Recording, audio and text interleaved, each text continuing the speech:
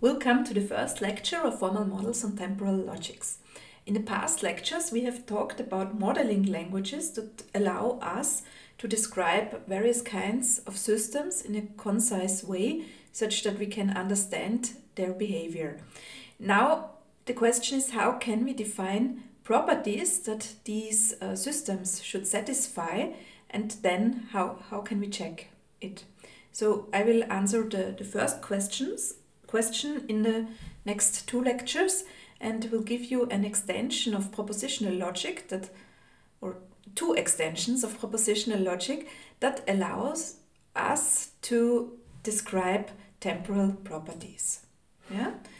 So what are temporal properties and what they are good for? In contrast to reasoning with propositional logic, as we have done it in logic, we want to talk about the evolution or the execution of a system and talk about the behavior at different time points, and we want to relate properties a system has at different time points. And we want to say what is happening tomorrow, what is happening at some point in the future, what has to hold always, what has to happen repeatedly, and so on. Here on this slide I have a couple of examples that give us properties for various kinds of systems. So for example, tomorrow the weather is nice. There we have a temporal aspect in this property. The reactor is not going to overheat in no future. Yeah, so this should never happen. Then in case a crash happens, the central locking of a car should open immediately. Yeah, so if a certain event happens, then something else should be triggered. Then we want to check that some faulty behavior never occurs, like that an airbag only inflates if a car crash happens. We want to check that and one event triggers another event. For example, when we have a server and a client communicating, then we want to ensure that an acknowledge signal has to be preceded by a request signal, and this should definitely happen.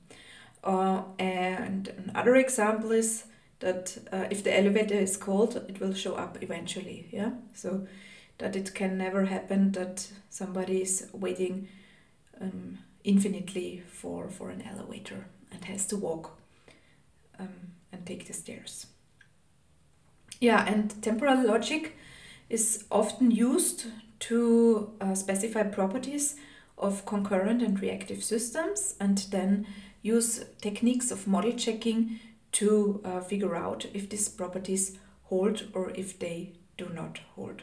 It's also very natural, as we will see, to use it in the context of hardware systems. Here the models that we can easily get from hardware systems, like very close to the I/O automaton we have already seen, are very suitable for checking this kind of properties. And yeah, there is not only one temporal logic, but there are many temporal logics, and it depends on the concrete application what is most suitable. And in this course we will see two very popular temporal logics. The first one, which we discussed today, is linear temporal logic, and the next one we will see in another lecture, which is CTL.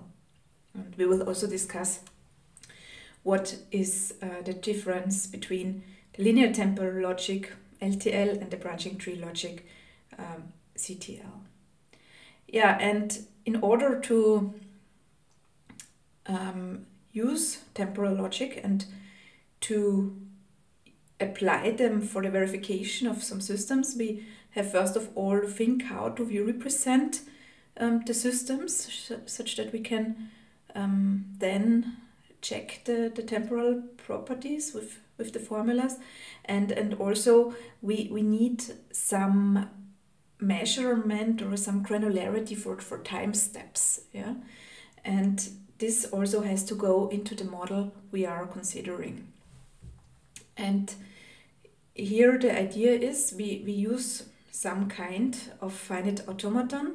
We will immediately see how a very popular type of automaton looks like, which is used for checking temporal logic formulas. And then each transition from one state to another state happens at one time point. Yeah. So when you think back about this circuit we have seen, then a transition from one state happens with one tick of the clock, and we can then go to the next state. Okay, and in principle we could use the finite automata that we have previously introduced for model checking, or maybe even also consider Petri nets or for that. But the most common modeling language for in the context of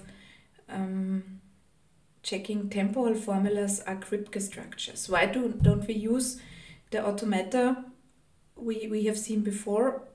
Why don't we use them and introduce another type of automaton? Or we could also use the LTS, which were also very close to the finite automata.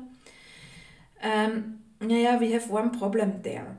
When we think about an LTS or an arbitrary finite automaton, then the characteristics of the system it describes is not encoded in the states, but it is encoded in the transitions between the state. Yeah, between the states we have the actions that happen when we go from one state to another.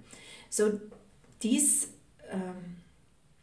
models formulated in an LTS do not provide any information about properties that hold in a certain state, and this is rather inconvenient for checking. In principle, we could define a temporal logic that operates not on properties of states but on the transitions, and in fact we did something like that in the past. In previous lectures, when you go back to the old videos on the webpage, you will find an extensive discussion of Hennessy-Milner logics, which exactly are following this idea of having temporal properties to be checked for LTS.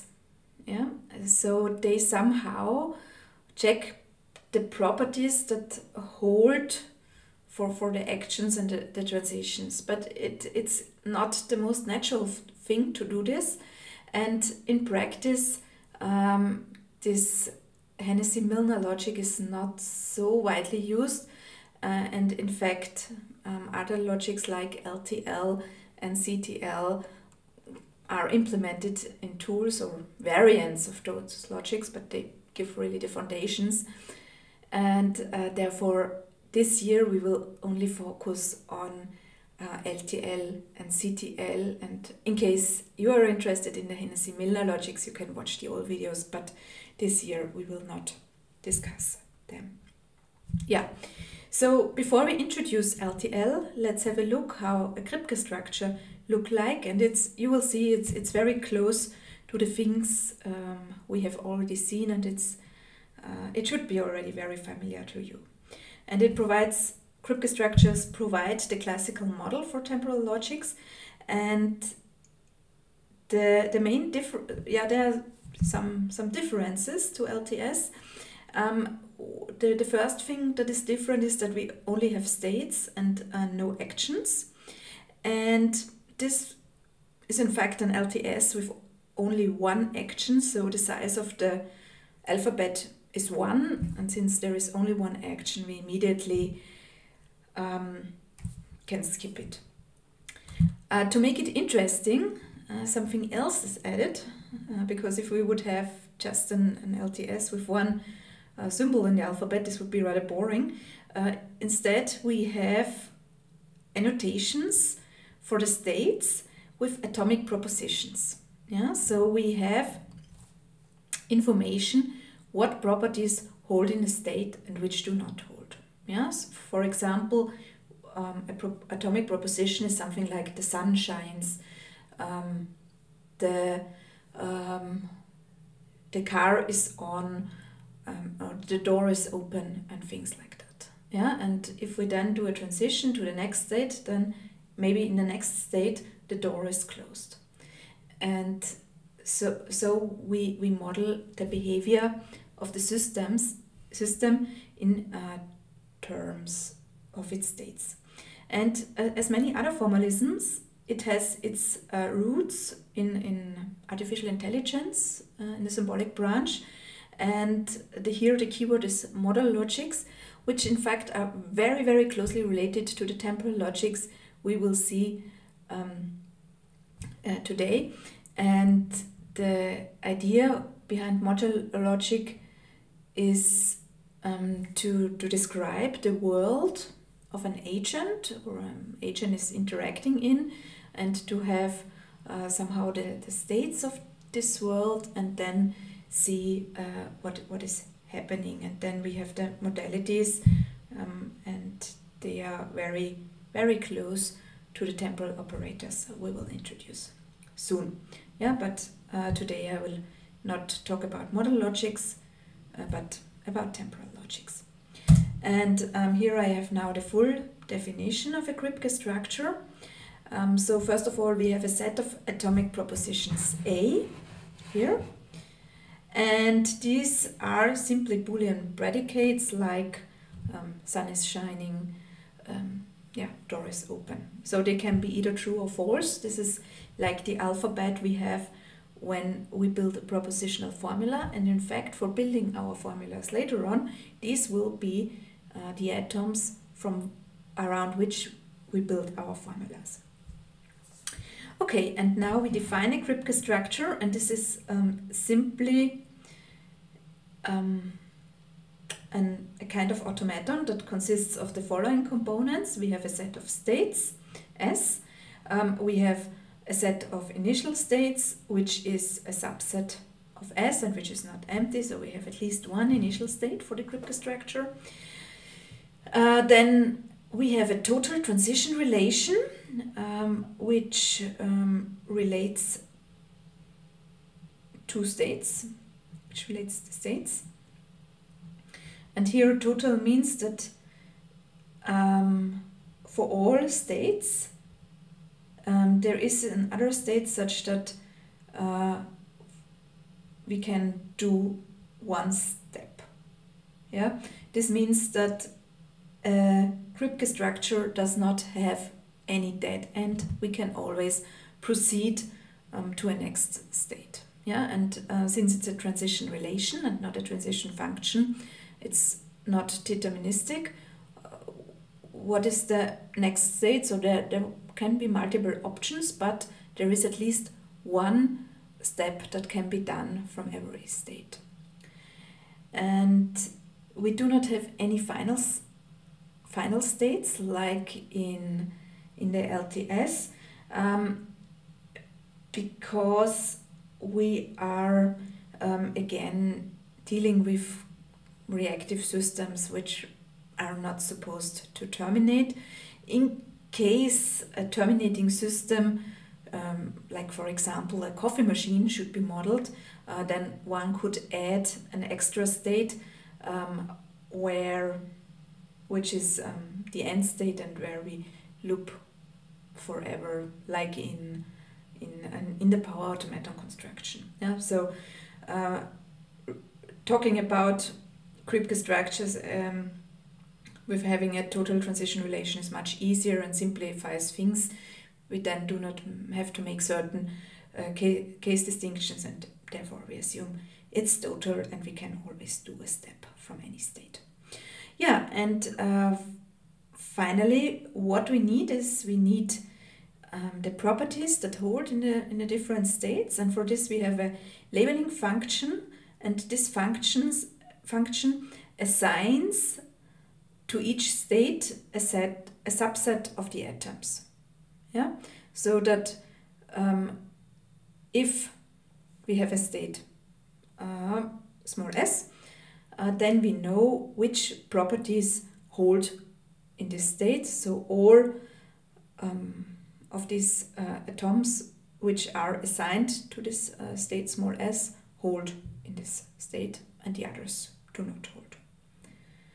Yeah, so the labeling maps a state S on to the set of atomic propositions that hold in the state, and that's basically it. Yeah, so here we have an example, also with some motivation from a verification context. So assume we have given two processes P and Q that share a resource R. We are interested in describing the behavior of the system with respect to the access of the resource. And if the resource R is accessed by process P, then property small p is true. If resource R is accessed by process Q, then property small q is true. Yeah, and here we have an initial state A. This initial state is called A, and in this state the resource is accessed by none of the processes, and then we can do several transitions which show us how the access of the resource is happening. And yeah, now this is a very small example and we immediately see what is ongoing, but in a complex system where it's not clear which states are reachable and which not, then it's an interesting question if it is possible to reach a state where R is used by both P and Q at the same time. So if this state D we have here is reachable from the initial state. Yeah, and for this very small example, it's clear that if we do 1-2 steps, then we can reach D, and this most likely is a state where we have a problem. Yeah, but imagine a system where you have thousands, maybe millions of states, then it's not so trivial to see what is ongoing, and then tools are needed which perform the checking. Yeah, and this is an example of the Kripke structure, and now let's have a look how a Kripke structure relates to LTS. So assume we have done a lot of modeling and we want to get an LTS, and we already got an LTS, and now we want to do temporal reasoning on our model. How do we get a Kripke structure? And here on the next slide I have the construction which tells us how we can translate a complete LTS into a Kripke structure. Yeah. So we are given this LTS SL with the states SL, with the initial states SIL, with alphabet sigma and transition relation TL, and we want to have this Kripke structure here, which also has states, which has initial states, which has this total transition relation, and which has a labeling function. Okay, and now we do a trick that is a bit similar as the trick we did for the Oracle automaton. So in the Kripke structure we do not have labels on the edges, on the transitions, but what we can do is we move this into the states and have the properties there. And yeah, let me first formally describe what we are doing, and then we will look at an example and we will see it's rather straightforward how to obtain the Kripke structure of an LTS. So first of all, the alphabet of the Kripke structure A is simply the alphabet we get from the LTS. Then for the states of the Kripke structure, we simply take the cross product of the states of L together with the alphabet. So we have pairs where the first component is a state of the LTS and the second component is an element of the alphabet of the LTS. Yeah, then the initial states of the Kripke structure is simply the cross product of the initial states of the LTS and the alphabet of the LTS. So we have pairs that have an initial state of the LTS as the first component and a symbol of the alphabet of the LTS as the second component. And yeah, now having these pairs as the states, we define the labeling function as follows. So if we have a state in the Kripke structure as A, then we map each state simply to the second component, so we map it to A. Yeah? And the most complicated thing in this definition is the transition relation. So if we can do a step from a state S with symbol A to a state S prime in the LTS, then we can do a step in the Kripke structure from state SA to state S prime, A prime, where A prime is an arbitrary symbol from the alphabet of the LTS. Yeah. So what we can this goes in two directions. So this is a unique mapping, and what we do here is we say, okay, we are now in this state, and then we know that from state S with A we could go to S prime, but for the second component we do not know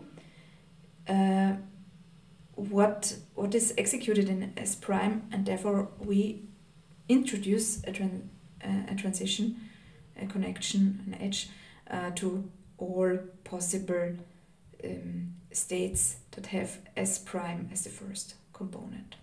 And what is the interpretation of such a pair S prime A? Now this means in state S we are able to execute action A. So and this also connects then to the labeling function in state S A holds. And this is already the full translation. And then it's not very difficult to prove the following proposition. We have a sequence S0 or a path S0 to S1 with action A0, and from S1 a transition with action A1 to S2 and so on to state Sn in the LTS, if and only if we have a path S0 A0 to S1 A1 to S2 A2 and so on to Sn An in the Kripke structure. Yeah, and I will immediately now show you an example, and then it becomes pretty obvious how these two things connect.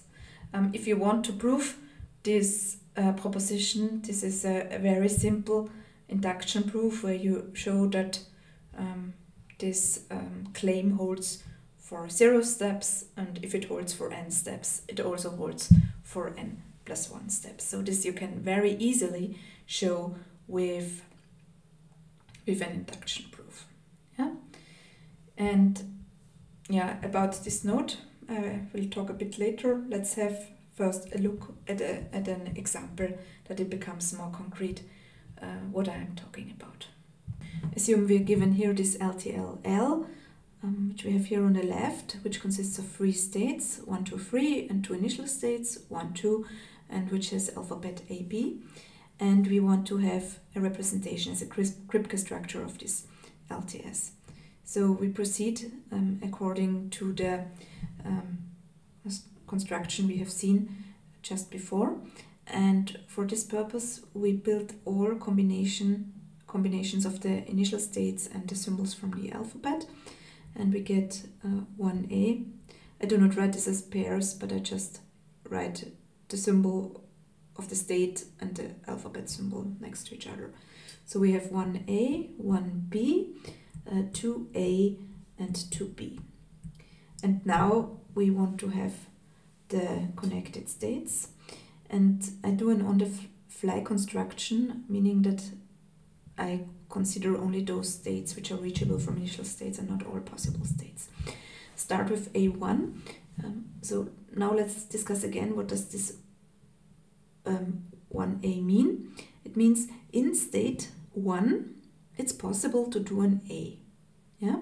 And the transitions we now add say, if I'm in state 1 and do an A, then we go to a state, and in this state, again, an A or a B is possible. Therefore, we add the transition that points to 1A itself, and we have the transition that points to 1B. Yeah? Because after doing 1A, I can do another A or I can do a B. If I'm in 1B, then the B leads us to state 2, and in state 2 we can also either do an A or we can do a B after the B in state 1. If we are in state 2 and do an A, we go to state 3, and so we have state 3A and state 3B. Also there A and B are possible, and this is why it's important to have a complete automaton, because otherwise we would get a dead end which we do not allow. So for example, if there wasn't a B there, when we could still reach 3B, but then we could not proceed from there. And yeah, and determinism is not required, then we would just have additional edges if there were states that would have outgoing edges with multiple outgoing edges with the same symbol. Okay, then in 2B we stay in state 2, so we do the self loop or go to 2A, and in 3A and 3B we pretty much have the same thing. We have this circle here because we stay in both cases in state 3. Okay, now let's have a quick look at a word that is accepted by the LTS. So maybe, for example, say A, B, B, A. In L, this would give us the following traces. From 1, we go with an A to 1. With another A, we stay in 1. With a B, we go to 2. With another B, we still stay in 2. With an A, we go to 3. And with another A, we go to 3 again. How would this look in K? In K, we would start in 1A. Then we would go to 1A. Then we would go to 1B. From there we would go to 2B. From 2B we go to 2A. 2A. From 2A we go to 3A, and that's it. Okay, and if we want to relate this, so we have this 1A, which we have here, and this one corresponds to the state here. Here the 1B can be found here, the 2B can be found here, the 2A is here, and the 3A is here. Yeah. one important thing I forgot about the Kripke structures, and these are the labels. And this is just a formality, but we have to do it in order to finish it. And we simply take the second component of each state. So here A holds, here B holds, here A holds, here B holds, here B holds, and here A holds. Yeah? So with this, we have really the full Kripke structure specified, and can use it for verification tasks. A bit more on notation. We often write states as tuple of size n, and this means if we have n atoms, then the value at position I indicates if atom AI is true or false. So if we have a 0 or a false at position I, then AI is false, and if we have a 1 or true at position I, then AI is true. Yeah? And so we can specify the states in terms of the atoms. Okay, let's look at an example where we immediately see how this works. We have here a circuit with two flip-flops, A and B, which give us the states of the flip-flop. Since there is no initialization value given, we assume that all or that we do not have an explicit initial state, so we ignore this. And yeah, now let's have a look what this circuit does. So A is defined as not A, so in each step the value of A toggles. If A is 1, then at the next time point it's 0, and vice versa. And B is A XOR B, and when we think a bit about the functionality of the circuit, then we see that it's a 2-bit counter. Yeah? And here we have these notations with the tuples. A is true if the bit at the second position is true, and B is true if the bit at the first position is true. And yeah, these pairs of bits give us the states. We have 4 states. This gives us also the initial state, so everything is an initial state, but we simply ignore them. And then we have the transition relation. For example, from state 0, 0, we go to state 0, 1. From 0, 0, 1, we go to state 1, 0. From 1, 0, we go to 1, 1, and etc. And this we can easily depict graphically as we see it here. So this is simply the transition relation now graphically represented. Yeah, and here the modeling is pretty easy because we do not have any inputs. We will see inputs at the next slide. Here we have an extended version of the counter with an input R, which allows us to reset the counter to 0, 0. And this works as follows. As long as R is 1, then we have the same behavior as before. If R becomes false, then A becomes false and also B becomes false in the next step, because they are both connected with a logical AND to the R. Yeah? And we now have triples, so tuples of size 3, and the first component is R, the second component is the B, and the third component is the A. And now we can graphically represent the Kripke structure. Now the transition relation gets a bit more complicated.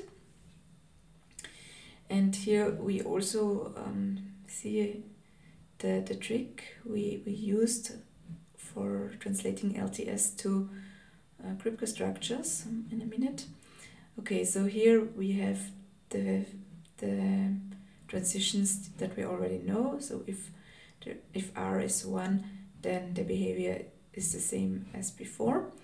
And now we also have to consider that R is 0.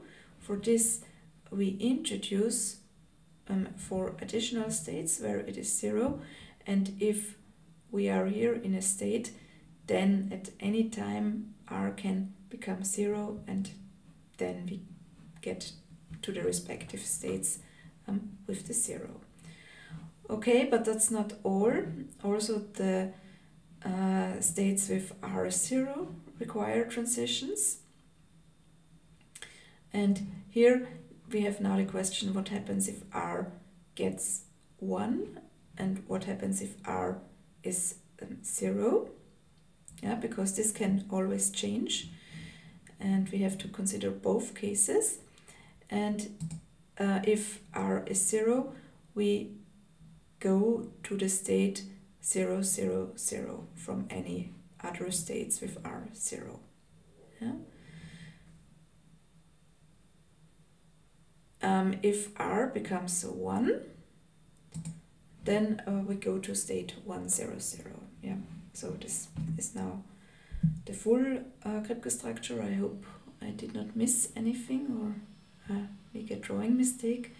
But yeah, this is how it looks in principle. And yeah, for this we now can specify properties that we want to check with temporal logic.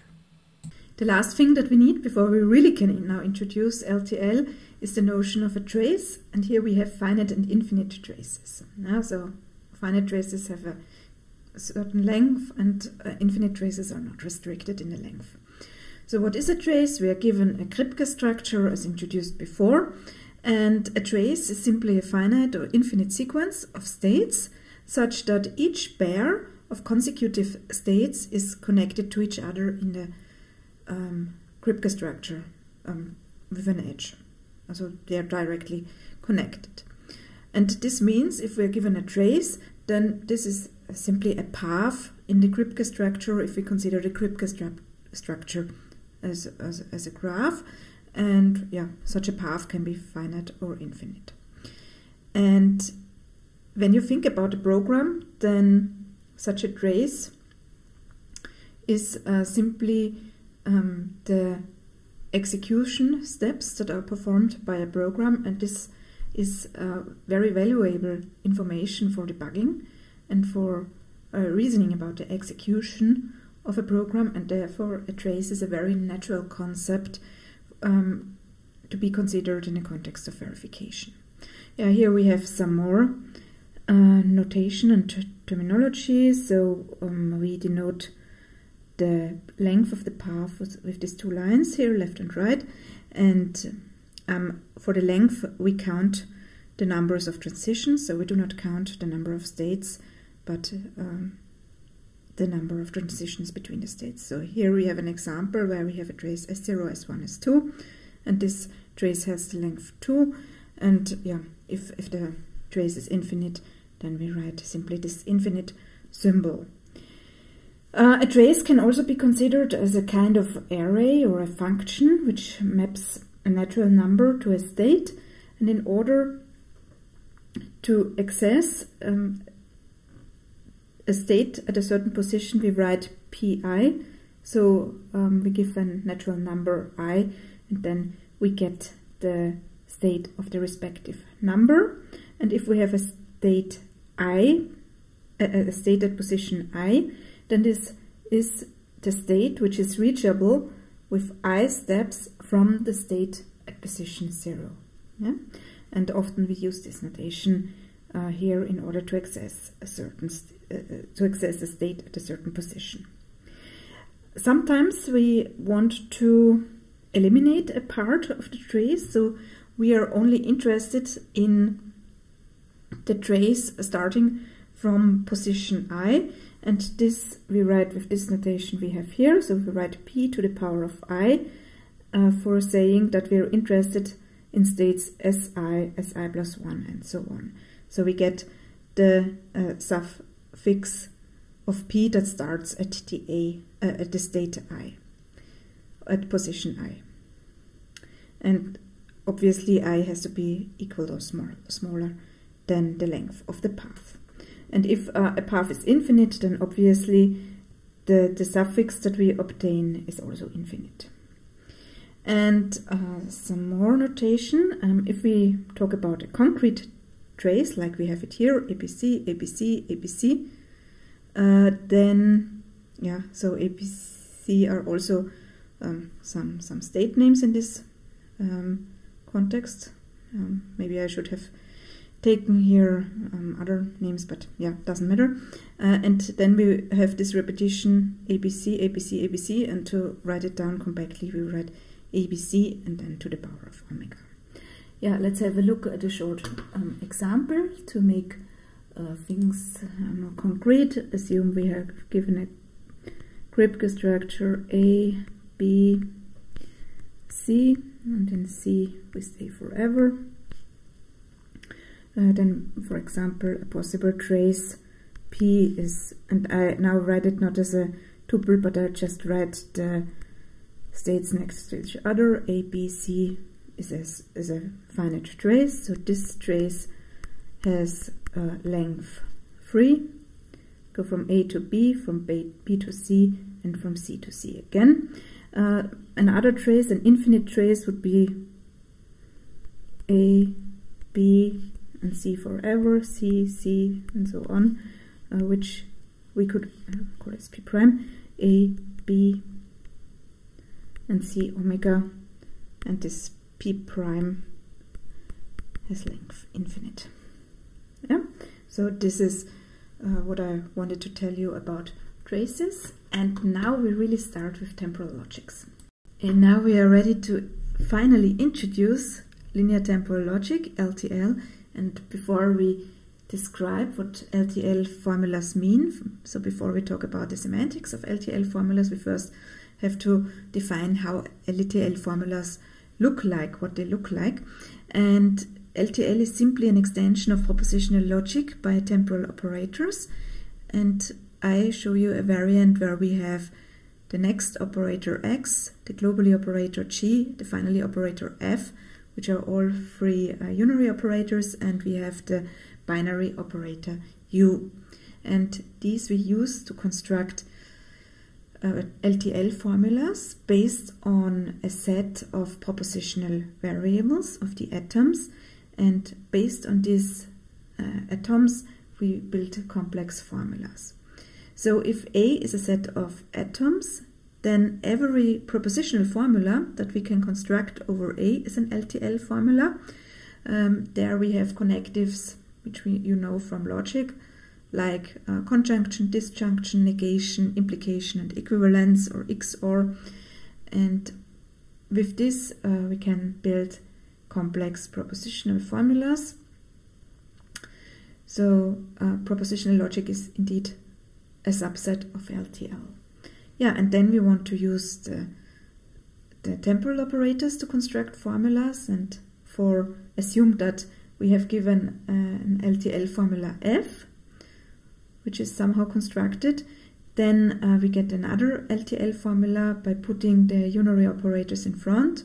So XF is an LTL formula, GF is an LTL formula, F, uppercase F, F is an LTL formula. And if we have two LTL formulas, F and G, then we can construct another LTL formula with the until operator and get F until G, which is then an LTL formula. Yeah, we also have parentheses and could define rules of precedence in order to define which operator binds stronger. I don't want to do this. Yeah, in case there are ambiguities, we use simply parentheses. Yeah, but in principle, we could introduce an agreement or make an agreement which operator binds stronger than another. Yeah, but these are some technicalities which are not so important for our purposes. I mean, they are important in practice, but we use parentheses to be on the safe side. Okay, and here I have some examples which refer to the model of the two processes P and Q, which have to share a resource R, and which should not access the resource R at the same time. And exactly this property, that they should not access the resource R at the same time, we have formulated here as an LTL formula. And this formula G, not P and Q, says it always holds that P and Q are not true at the same time. Yeah, here we could also use the laws of De Morgan to rewrite this formula, so we could also write a G, not P or not Q. And this formula is true for a given trace if at each position of the trace either P is false or Q is false or both are false. So both are not true at the same time, which would mean that they access both R. Yeah, then here we have a formula that say that processes P and Q can infinitely often access R, which is done by globally finally P and globally finally Q. Yeah, so in each state of a trace, at some point, finally, P becomes true, and at the same time, a similar thing holds for Q. And so the first thing is a safety property. The second property here is a so-called liveness requirement, which states that each of the two processes can infinitely often access the resource. And the last example I've written down here, which is globally P implies not next P, says that once process P has resource R, it cannot have it immediately after. Yeah, so it says that once we are in a state where process P has the resource, then in the next state it does not have it anymore. Yeah, and here it is important to use the implication and not an AND symbol, because this globally says that at every state of a certain trace, this subformula we have here is true, and this means it should also hold in the states where P does not have the resource, where the small p is false, and an AND is immediately false as soon as one subformula is false. And for the implication, if this p is false, then this whole subformula is immediately true. And only if p is true, so if process p has the resource R, then the second part is checked. Therefore, we have an implication here. With the discussion of the previous examples, we already got some intuitive understanding of the semantics, and here I have it now more formally, and we define the true value of a temporal formula always with respect to an infinite path of a Kripke structure K, and check if this given LTL formula holds with respect to a certain path. Yeah, and here we have the different cases with respect to the structure of the formula. We have a case for the atom, we have a case for the negation, for the AND, and then for the temporal operators.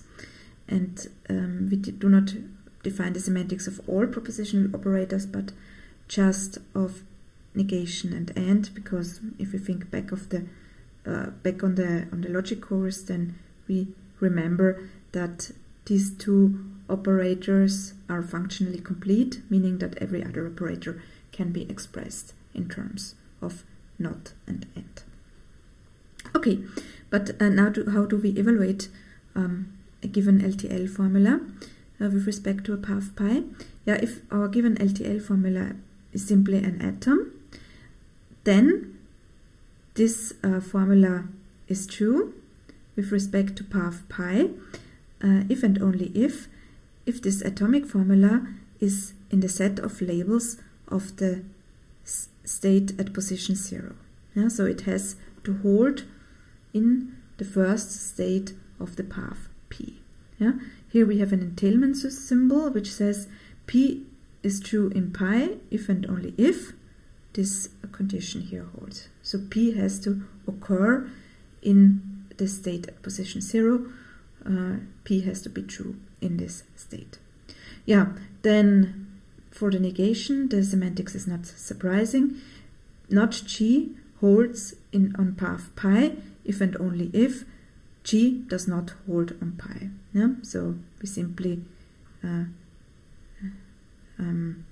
say check if G does not hold on the path in order to say that not G holds. If we want to know if G and H are true on path pi, then this is the case if and only if G holds on pi and if H holds on pi. Yeah, this is simply the semantics of the conjunction. So both subformulas of the conjunction have to be true in order for the conjunction to be true. Yeah, this is just propositional reasoning, as you already should know.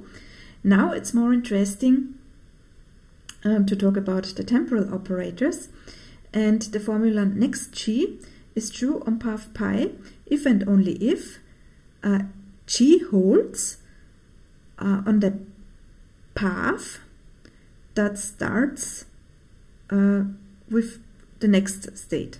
Yeah, and this is the state at position 1.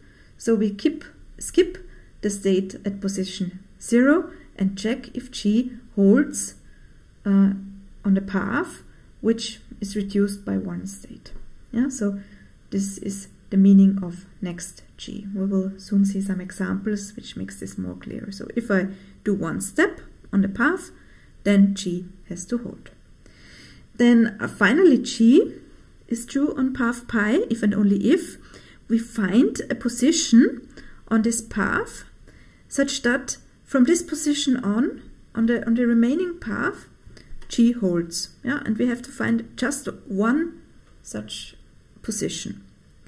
In contrast, for globally G, this formula globally G is true on a path pi if and only if for any state on the path G holds. Yeah, so for all I, which are the index variables, which is an index variable giving us some position on the path, if on every position and on every state of the path G holds.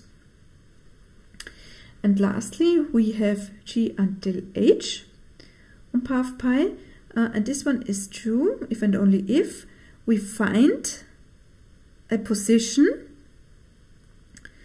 on the path such that starting with this state there, H so on this path pi, where we removed the other states which have a smaller index than I, if on this path H holds, and second on all states which, so on all paths which starts with states smaller than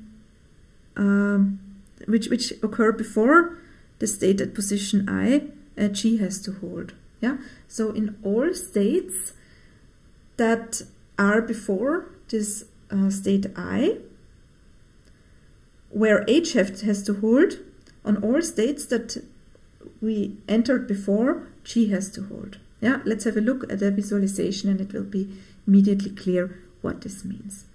But before we look at some visualization, let's quickly also say what it means that an LTL formula holds for a Kripke structure, and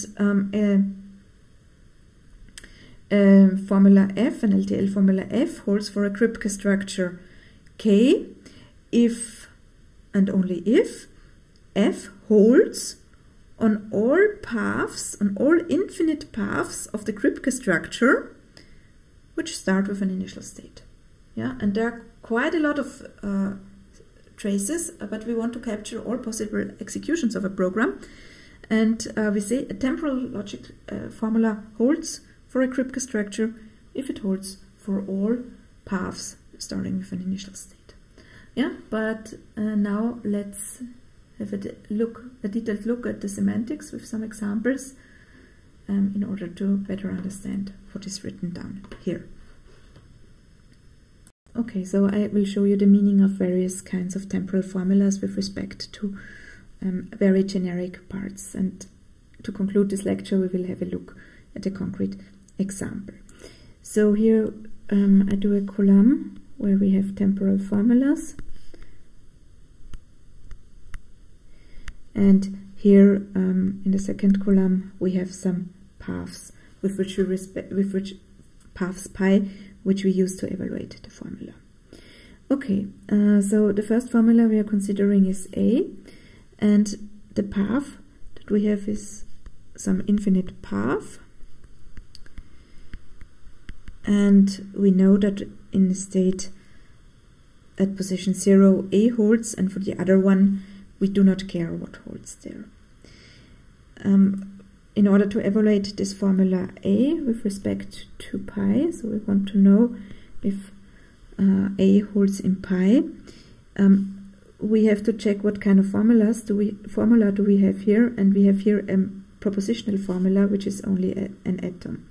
And an atom is true if and only if it occurs in the set of labels of the first state, and this is obviously the case. If we would have a path, another path, and we ask again if A holds, and we know that not A holds in the first state, then we could then we would conclude that A is false in pi. If an atom does not occur in the set of labels of a state, then we assume not A holds, but we do not write it down explicitly. Okay, then let's have a look at next A, and this is only true in a path where A holds in this state at position 1. Yeah, so we have this is not an N, this is an X next, and this formula is true if it holds not in the current state but in the next state, and this is here the case. Then we have finally A, and if we have a trace here, we have to find one state, say this here, where A holds, and otherwise it's fine if A does not hold in the other states. We have just to find one state where it holds. Yeah, and yeah, I write it now down explicitly in order to make clear what I mean. So it doesn't, if we just have to find one state where A holds.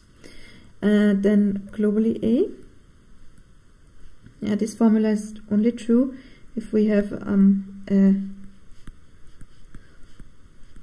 trace or a path where A holds in every state. So it holds here, it holds here, it holds here, it holds here, and it holds also in the other states. It's important also for the evaluation of LTL, which makes it also quite efficient, that we have only a finite amount of states, but we can have an infinite amount or infinite traces because of the loops.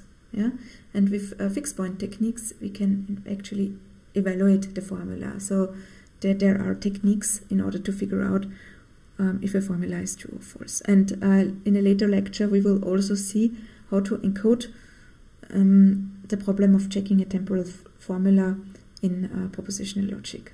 But this we will do soon. Okay, and then for the until operator, we have A until B. This is true in a path. Oops.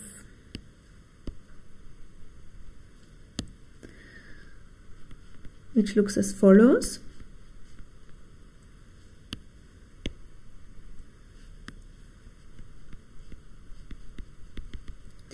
So this says A has to hold until until the first B we see. So at some point there has to be a B. So we have A, and then at some point we have a B, and afterwards it doesn't matter what comes. Yeah. So, but in this state, there has to be a state where B holds, and in all preceding states A is true. This also means that A until B is not true on a path where A is always true, because at some point there has to be a B according to our semantics. Yeah.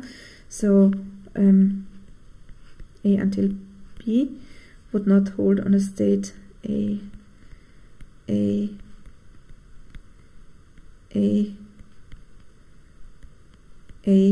and so on, and everywhere not B holds, not B, and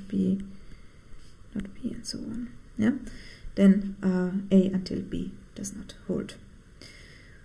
Okay, yeah, but this is now very abstract, and I would like to show you next how the evaluation of the concrete formulas we have seen on the example before works.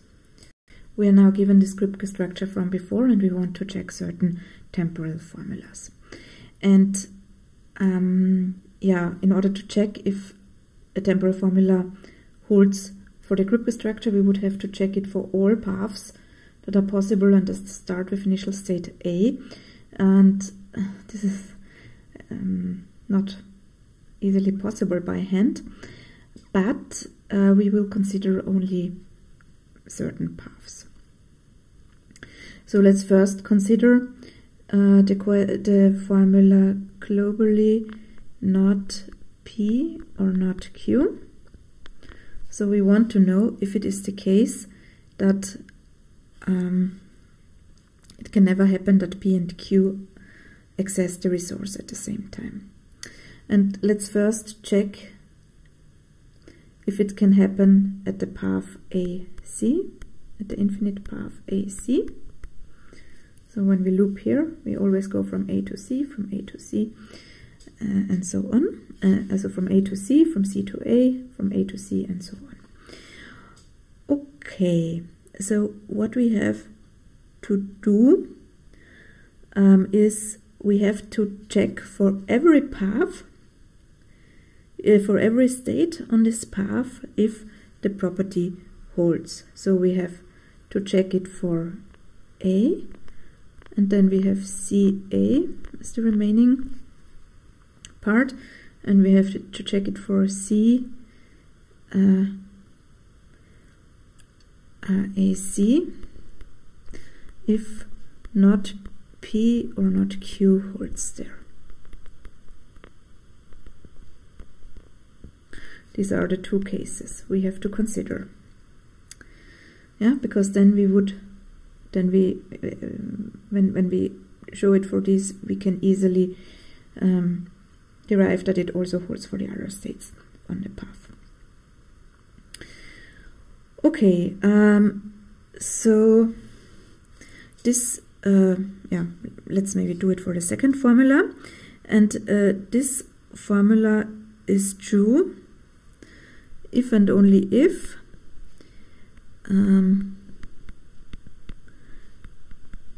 not P holds on this path or not Q holds on this path.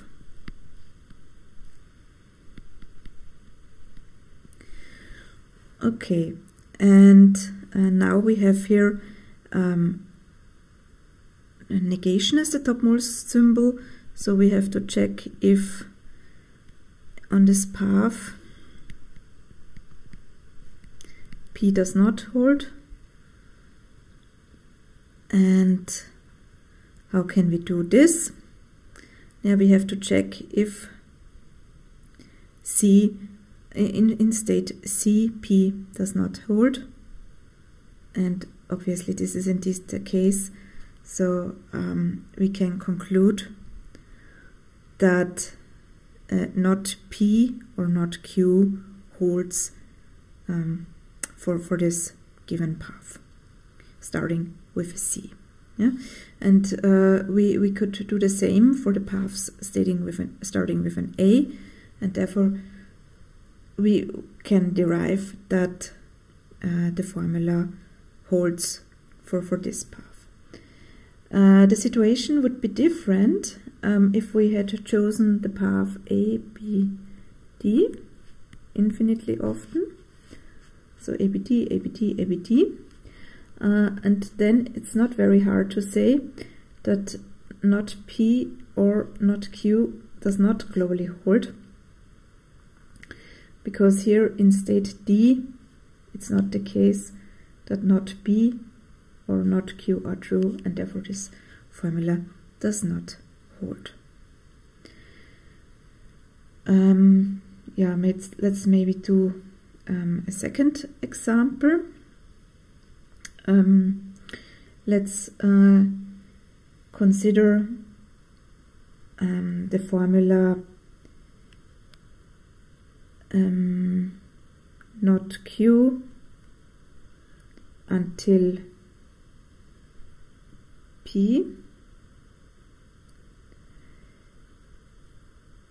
and Q, something like this. So this formulas on the left hand side or on the right hand side of the until can also be complex formulas. So let's have P and Q on the right hand side and not Q on the left hand side. Let's write it not like this in order to be consistent. And the path I would like to consider is ABD. And we have to check if on this path not Q holds until we find a state where P and Q holds. Yeah, and from which on P and Q holds. And in fact, if we can easily prove that D and then ABD is the remaining part, is indeed a path, an infinite path, where P and Q holds, because P and Q are obviously true in D. Okay, so this is true, and this DABD is a part of this path here. Yeah, so we have A, B, D, and then we continue with ABD. And in order to have the until operator true, we have to check if in ABD not Q holds, and not Q obviously holds in A, therefore this is true. And we have to check if in B, D, A, B, not Q holds. This is also the case, and therefore this full entailment holds. Yeah, so ABD omega, so ABD, this infinite path, is indeed a path where this formula not Q until B and Q holds. Yeah, and if we would have given a path, if we would have given, for example, AC as a path, and we would check the formula not let's have now the formula not P until P and Q. Then we have a path here, this AC path, where in every state the not P is true, so this part here is true, but we never encounter P and Q. Therefore this entailment does not hold, because we never find a state from which on we get a path such that P and Q holds.